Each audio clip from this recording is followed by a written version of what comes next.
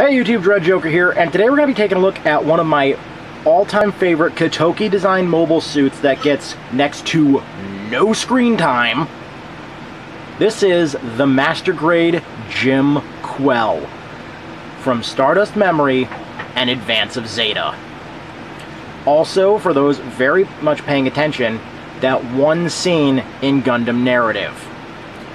Why the hell did this thing not get more screen time? Is it just because, hey, we've already technically seen it because it was a modified Gym Kai? I'm sorry, I meant Gym Custom. The Gym Kai was, different. There's points for paying attention. Starting off, you'll see a lot of silver on this kit. None of that came with this kit. This was actually me with my chroming pen, because what, you're going to put dark lines on a dark mobile suit? You're never going to see them. So I decided to make everything look all nice and flush. Starting off with, the visor does not come red. It actually comes clear, just straight up clear. So what I did was I had a metallic red Gundam marker that was, I believe it's pretty close to the end of its lifespan, so it's not properly mixed. And so that actually allowed the transparency effect to come through. Then I put chrome behind there while I was building it, just to make it pop a little further through. It does work. You can see it works a little well. Seam lines on this are, like, the nub marks are the worst, because this is a very old school kit. In fact, this was manufactured all the way back in 1999. I was 4 when this kit came out. So this thing has held up remarkably well for being 21 years old. And I actually love this thing.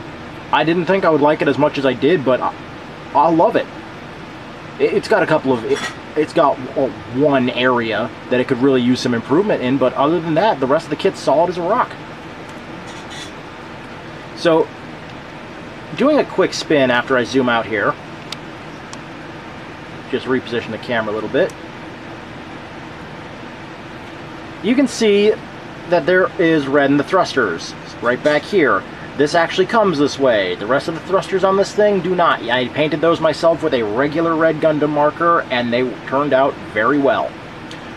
All I'm going to say is when you screw up, Gundam marker remover will save your butt. Also, you can see I did some different lining here. I used my chroming pen as a panel liner, and it looks really, really good. Helps highlight all that jazz that's there. Gives it some nice feel. Got the nice thrusters coming out of his butt. Thrusters coming out of the sides of his, you know. Strangely enough, though, he has cameras on his ankles. Like, I don't understand this. This is a cool design, but what? Why are there cameras down here?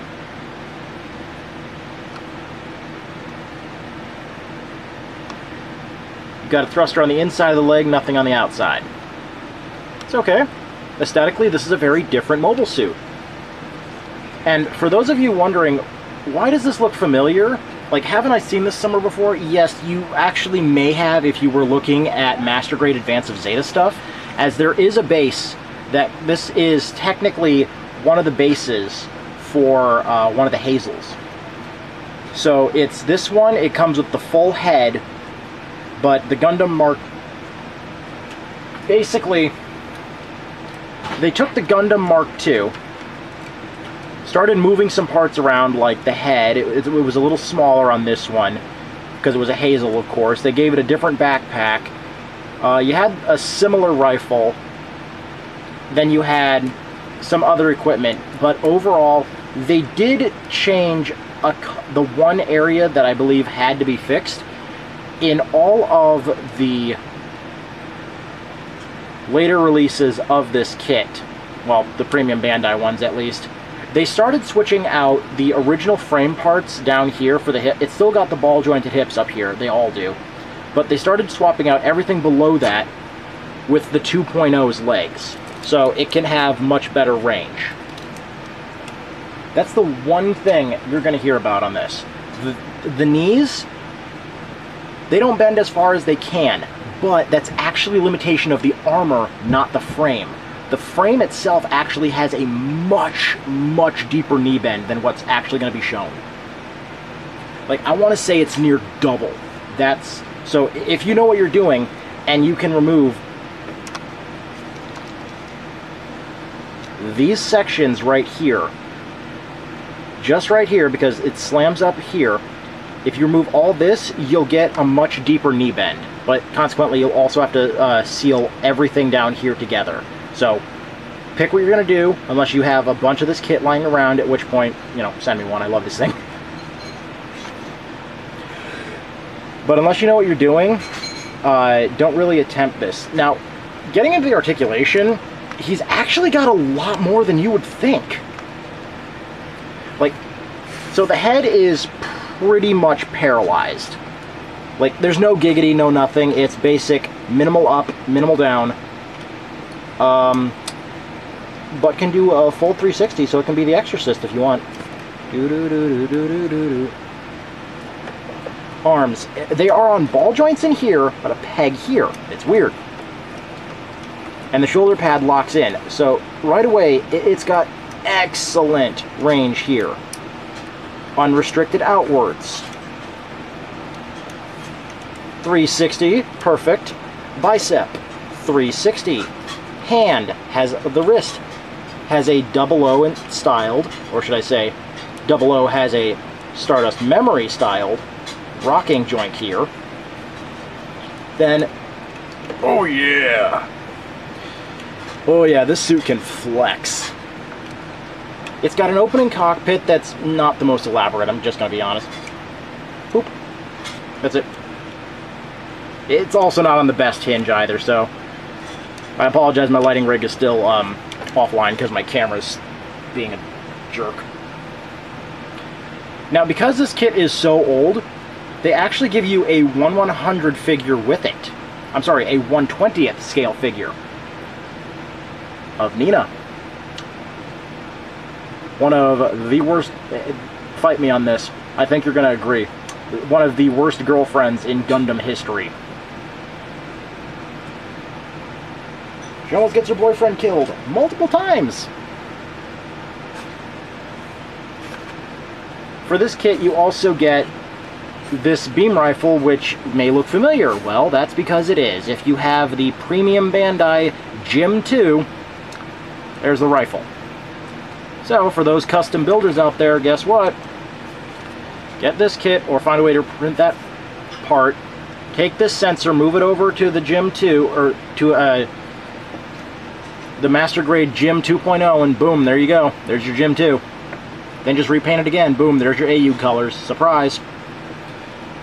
You also get this rifle. I actually like this bullpup rifle. This is a nice design. Unfortunately, it does have issues holding it.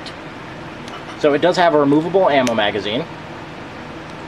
And this is the only one you get. The rest of these are, the other two included are mock magazines that you can't actually apply. They are very thin. Getting him to hold this. You have to do it at an angle. Insert, fold that, there you go.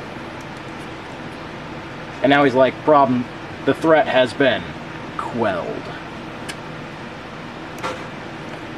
Yeah, I know, bad joke. Moving this out of his hand so I can get back to work. He's got super premium front skirting, and scary enough, premium butt flaps. So that puts his hip range really good. There's backwards. There's forwards, so we can do the full Running Man splits. Yeah. Yeah, you can do the classic splits. They're outward, though. You're looking at it. He can do a V pose. That's it. Hip skirting is movable too, just not very. You're on a ball joint at this section here. So this all works. Knees. This is where I said the worst part is. But it's not actually the worst part. You got 90 degrees. For a kit from 99, 90 was pushing it. 90 was really pushing it. You've also got a good range of motion on the foot. You can move this little flappy armor bit here. I haven't went as far as to paint the foot, because if I ever put this thing airborne, and by the way, there's no action base connected. The action base didn't exist back then, so. For whatever reason, the heel moves on these. This is actually how it's designed, so it's different. And for those of you who have ever built this kit or have ever built the gym custom, you might be like, okay, wait a minute, I know there's something else that this kit comes with. Yeah, it says not to use it. You get an extra beam saber. Why do you get an extra beam saber? This kit, the gym custom, I wish they did a master grade gym cannon too, but I don't believe they ever did, and if they did, somebody please let me know about it. I need that chunky boy in my life. And believe it or not, the NT1 Alex 1.0 all share the same frame, much like the Ground Gundam and pretty much all Federation suits from the 8th MS team share the same frame. But none of them have the same markings on the runner. With the 8th MS team, they actually thought to just mark all the runners like that, which was a good thought. Made a little naming convention hard, but it worked. But if you want to have this with 2 beam sabers in the back, which is non-canon, but you know, that's what custom Gunpla are all about, you can take a drill and go through up here. There is a channel back here for the beam saber too, and so you can have both beam sabers equipped, but just be warned, it will collide with this antenna, of which you do get a second one. I don't know what the difference really is though between the antennas, because it says not to use one of them. Additionally, in here you also get this really good looking shield. Again, chromed it out a little bit. Like, even the back doesn't look that bad. And you've got a connection point. It's on a little poly cap here, so you put that in, he's never going to drop that shield. But you also have an additional. So you can pull this handle up here. It's on a poly cap and this peg. So it can rotate. So if you want, you can actually have him holding the shield forward. But what's cool is, so I'm going to open up the hand all the way. I'm going to line it up and slide it. It's going to want to get stuck a little bit, but just give it a push. There we go. Now you can fully close this up. And look at that, it's actually wedged with the armor, so here goes the beam saber. Oh yeah, that ain't moving anytime soon. And beam saber just slots in there, you know, so that's like fine. But at the end of the day, the $36 I paid for this kit, I would happily buy more. This is fantastic. This is something everybody should have at least one of in their collection. And if I find more, yes, I do plan on getting them. This is a very, very good kit. Also, not to mention that beautiful head sculpt.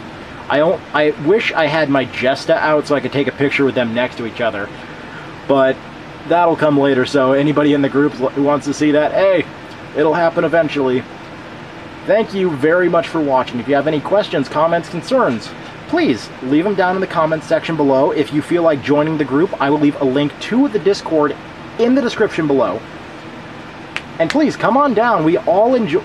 We're just a bunch of builders who like having fun. So, please, feel free to join us sometime. Thank you very much for watching. Peace.